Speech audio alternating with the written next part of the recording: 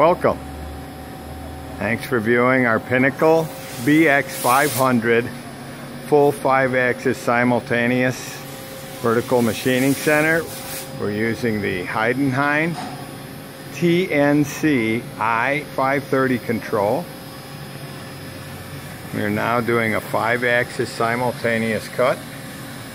All the registers are moving there at the bottom of the screen, producing that sphere with a flat end mill. Approximately 8 passes over that part.